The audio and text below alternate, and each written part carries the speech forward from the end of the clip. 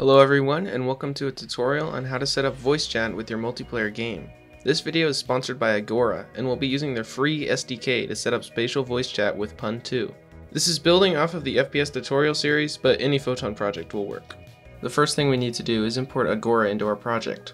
So let's go to the Unity Asset Store at assetstore.unity.com and search for Agora Voice SDK.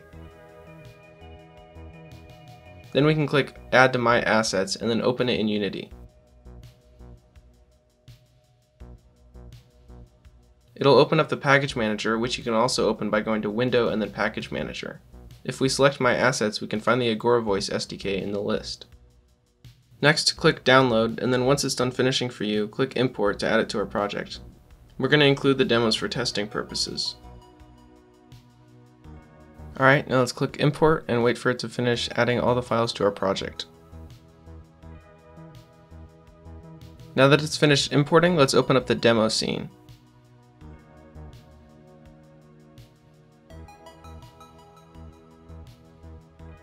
On the game controller, we'll find the demo script, and there's an app ID field that we need to fill in.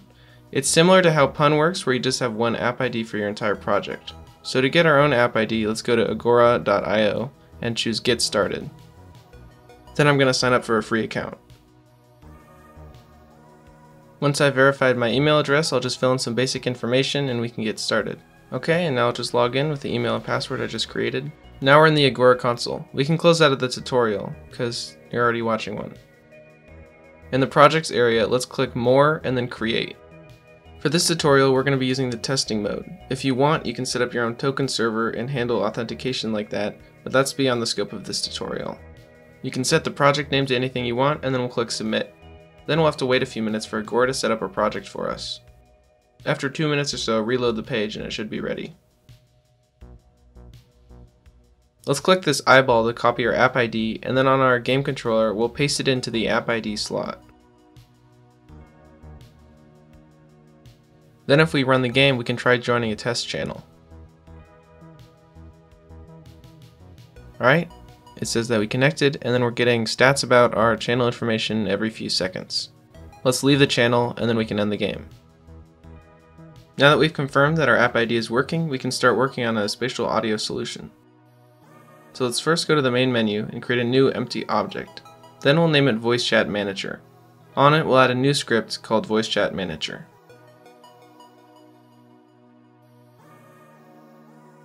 Let's delete all the default stuff. And then we're going to add a string app ID, and we're just going to set that to the app ID that we just copied from our Agora console. Next, we're going to make this class into a singleton so that there's only ever one of it in the scene. So we'll write public static Voice Chat Manager instance. And then in awake, if there is an instance already, then we'll destroy this. Otherwise, we'll set this object to the instance, and then we'll make sure that it's not destroyed when the scene changes.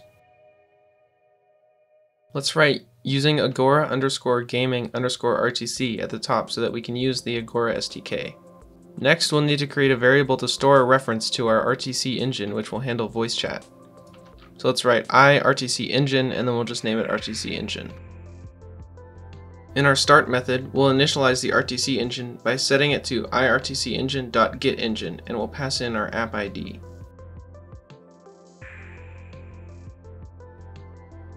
Now let's set up our callbacks. RTCEngine.onJoinChannelSuccess, and we'll add a new method to it called onJoinChannelSuccess, and I'll just use Visual Studio to generate a template here. But you can just type the same thing. In onJoinChannelSuccess, we're just going to debug.log when we join a channel, and then we'll paste the channel name in there. Then we'll do the same thing for onLeaveChannel.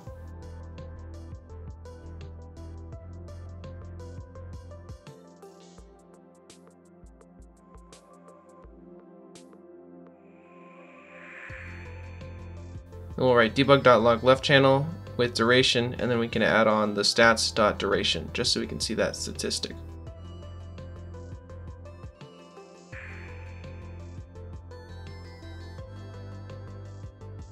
Then we'll subscribe to the on-air callback so that whenever we encounter an error with Agora, we'll know. Same thing as with the other two, but here we'll debug.log error and we'll say error with Agora, and then we'll add on the message.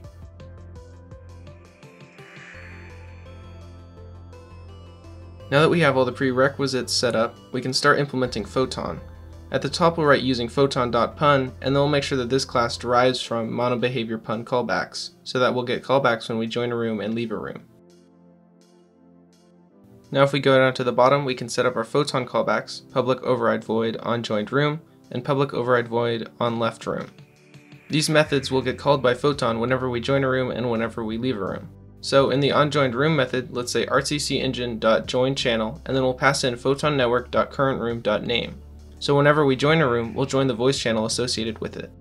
Then in onLeftRoom, we'll say rtcengine.leaveChannel. So when we leave a room, we'll leave the voice channel associated with it.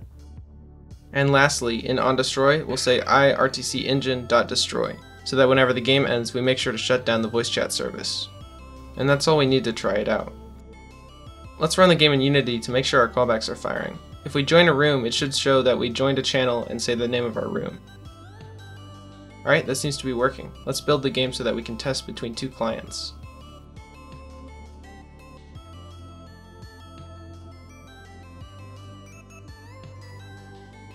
Okay, it's being a little weird since I have two instances open at once, but you should be able to hear my voice coming through the game. And if I start the room, you can hear that the voice is still being transmitted. If I wanted to check the audio on just one of the windows, I can do open volume mixer, find the FPS game, and just turn that all the way down.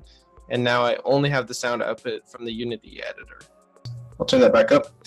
If you're unable to hear your own audio, you can right-click the volume icon, choose Open Sound Settings, and then verify that your default input and output devices are the ones that you want to be listening to and inputting audio to. So with that done, the next step is to implement spatial audio, so I can hear where they are on the scene, and if I move around, the volume will decrease or raise depending on how close I am to them, and it will come out of my right or left ear, depending on which direction I'm facing. Okay, let's go back to the Unity editor and start working on spatial audio. Let's open up our player controller prefab and add a new script to it called spatial audio.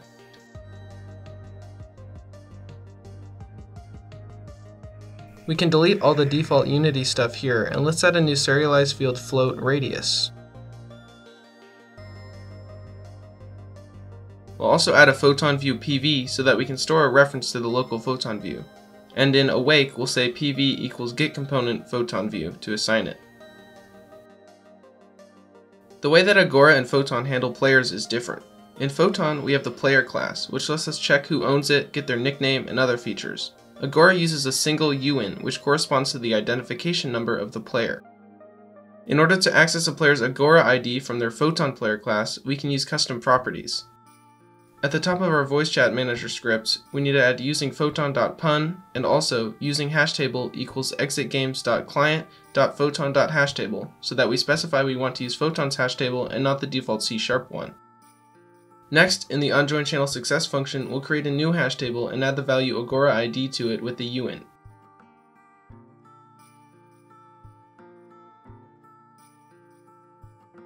We need to convert it to a string because normally Photon can't sync UNs. Then we say photonnetwork.setPlayerCustomProperties and pass in the hashtable we just created to assign the custom properties to our local player. Now that we have a way to get a player's Agora ID via their Photon player, we can start working on the spatial audio. Let's add an update function and put if not pv.isMine return at the top to make sure that this code only runs on the local player. Here we're going to loop through all the players in the room and adjust their audio according to the distance between us and our direction. We'll say for each player, and then we have to add using photon.realtime at the top so we can access the player class. For each player in photonnetwork.currentroom.players.values.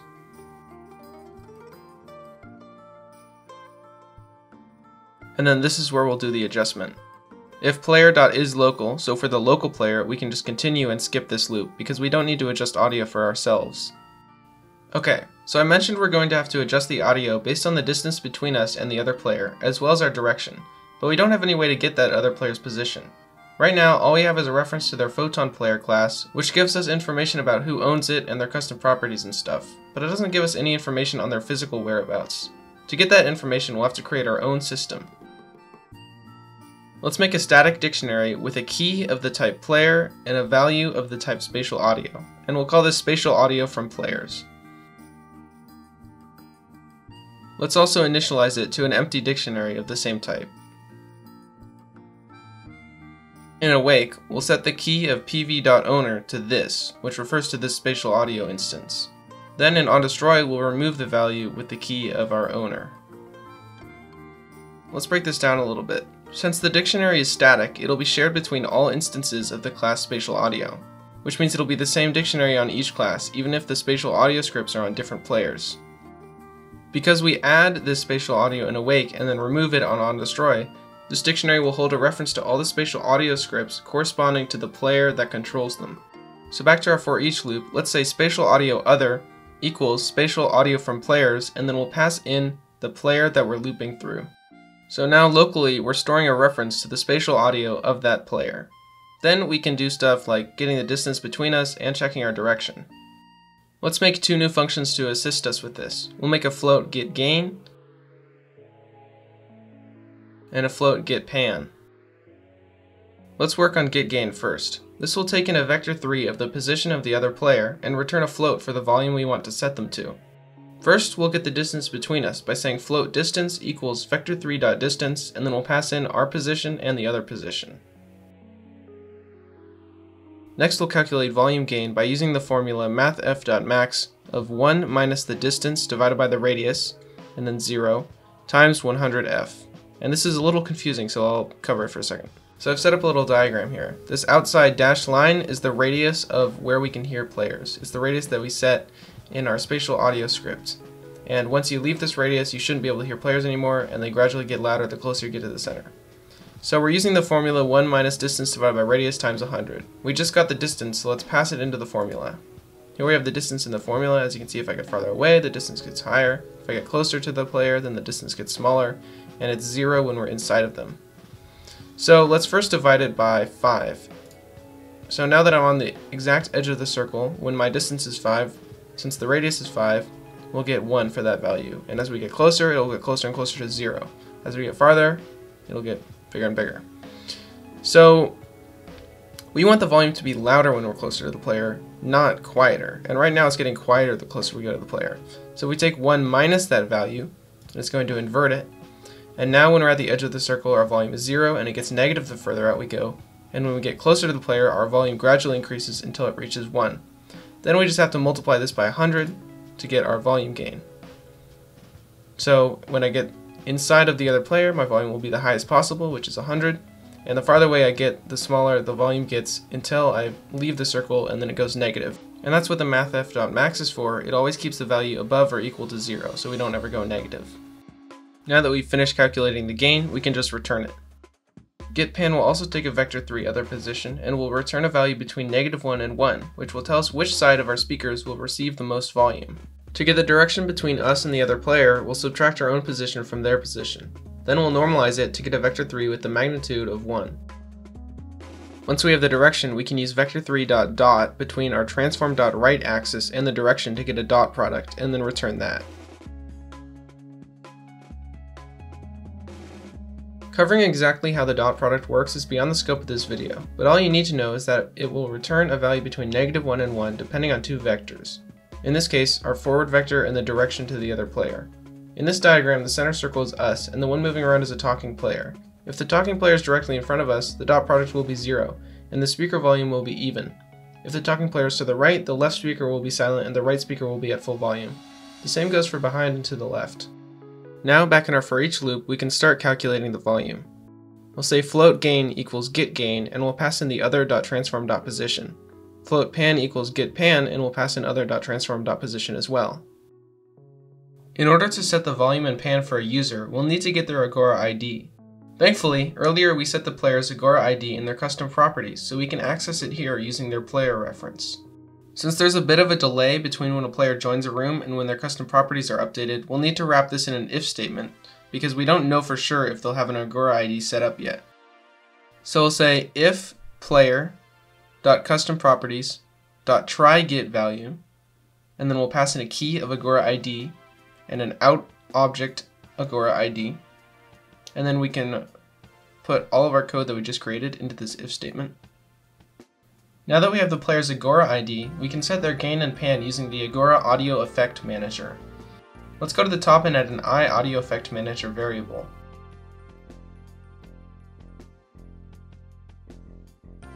We'll need to add using Agora_gaming_RTC at the top to access it. Let's just name our new variable Agora Audio Effects. We can get a reference to the Audio Effect Manager from the RTC engine in the Voice Chat Manager class. In the Voice Chat Manager script, let's make a new method to get the RTC engine. Public iRTC engine get RTC engine, and we'll just return the RTC engine with it. Then, back in our spatial audio script, we can say Agora Audio Effects equals voicechatmanager.instance.getRTCengine.getAudioEffectManager. Now back in our for loop, let's write Agora Audio Effects.setRemoteVoicePosition. And since our Agora ID was uploaded as a string, we'll need to parse it into a uint. And since custom properties are stored as objects, we'll need to cast it to a string first.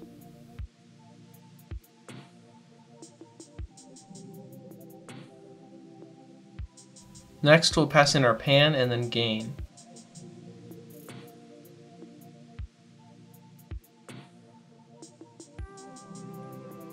And as a final step, we'll have to go into our Voice Chat Manager script, and after all of our callbacks, we'll say RTC engine.enable sound position indication true. Let's go to our player controller prefab, and on the spatial audio script, set the radius to 5. You can increase this later if you want. Now let's test it. We'll build the game so that we can test it between two clients. So now the audio is from the perspective of the Unity editor, so if I move away closer, the volume goes up. And if I turn my head, you can see that, you can hear that the pan is working properly. So if I'm talking here, then it comes out of my left ear, here's it behind me, here's it to my right, then straight in front of me. We got a few errors in the console, some when the players joined and some when the game ended, so let's go and fix these. The first one is a key not found exception on this line, which means that the spatial audio for the player that we're looping through hasn't been added to the dictionary yet. It's because after we set the custom properties, there's still a small delay until we instantiate the player. To fix this, we can just wrap our code in an if statement, checking if the key is present.